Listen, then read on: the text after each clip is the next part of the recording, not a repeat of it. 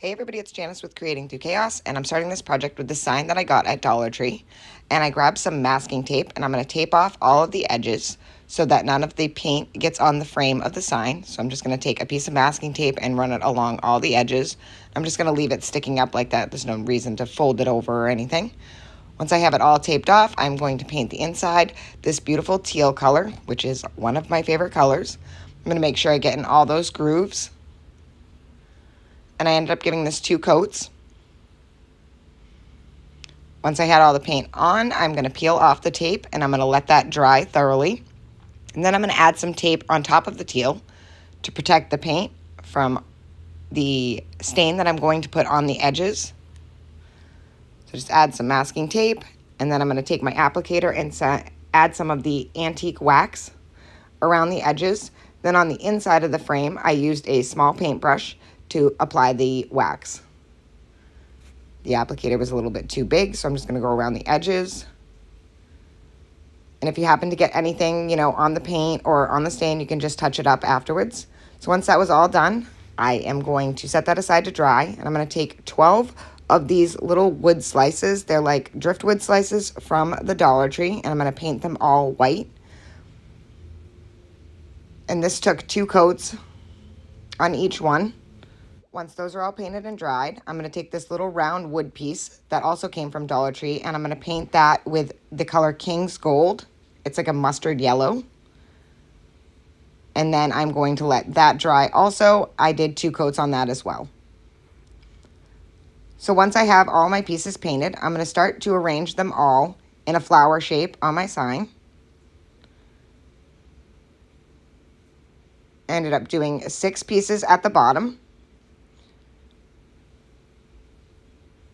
And those are going to go on the top like that. So now I'm going to just hot glue down my pieces.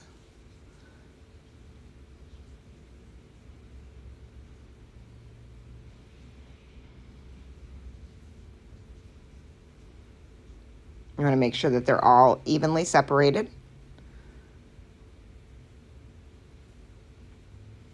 Now that I have those pieces down, I can start gluing down my top pieces. So I only need glue on the very end. I'm going to do that all the way around.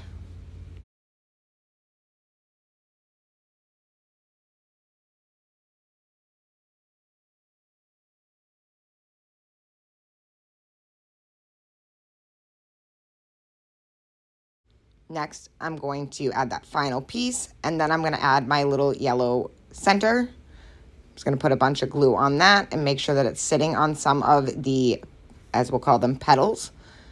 And I noticed that there was a little piece that wasn't sitting, so I'm just going to put some glue on there and make sure that that's held down well.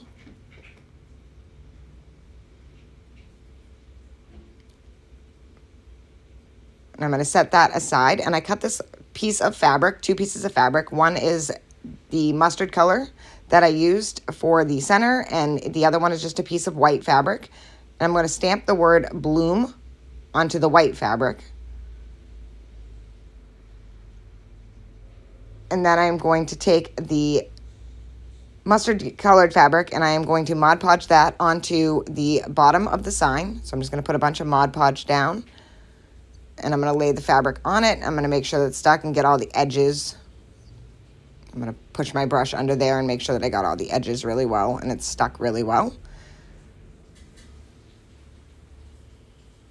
Then I'm going to take the bloom and that's going to go on top of that. So I'm just going to take some Mod Podge and add that right to the back of that piece of fabric, and then I'm going to lay that onto the mustard fabric. And this is just so super cute. I love it. I love daisies. They're one of my favorite flowers, and I love the color teal, so this is just so perfect. Next, I took a piece of tape and put it in between each one of the beads. I actually ended up taking out a few of the beads because I only wanted 8 on there. I know you're not supposed to do an even number or whatever the rule is, but I don't follow rules when I craft normally. So I'm going to take and paint each one of the beads individually a different color. So I started with the mustard color that I used on the center, then the white I used for the flower, then the teal I used for the background, and then I did one with the antique wax, and then I repeated the process on the other beads. And I used the tape in between as to not get any paint on the other beads. And there they are all done. And now I have the cutest little beaded hanger. And I think this just turned out so super cute. Like I said, it's my favorite color and my favorite flowers, and it was easy and mostly Dollar Tree supplies. Thank you guys for watching. I hope this inspires you to make one, and as always, don't forget to spread the chaos.